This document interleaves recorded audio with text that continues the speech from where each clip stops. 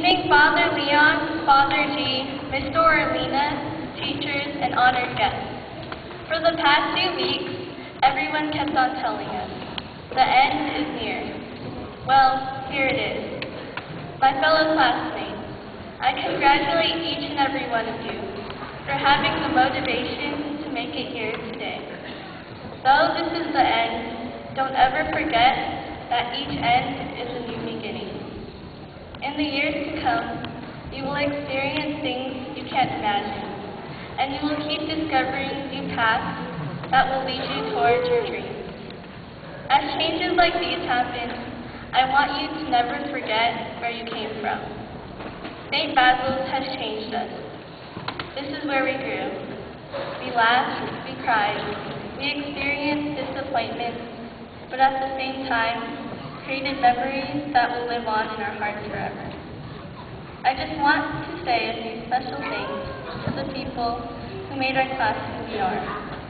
Parents, thank you for giving us the gift of education and always encouraging us to do our best.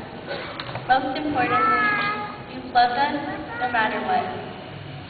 Teachers, I'd just like to let you know that the most invaluable lessons you've taught us can't be found in any textbook.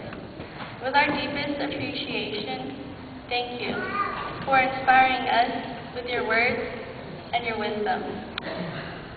And lastly, St. Basil's class of 2010. Thank you so much for being you. You made every year here at St. Basil's so enjoyable. I'll never forget the laughs I've had with you all, and especially that 8th grade trip. We created a bond that most people will never get to experience, and words can't describe how much I will miss all of you. So as we all go our separate ways, I know every one of you will succeed past your goals and eventually reach your final destination. Just never forget the journey you took to get there. It's been one amazing true story. Thank you. On behalf of the St. Basil's class of 2010.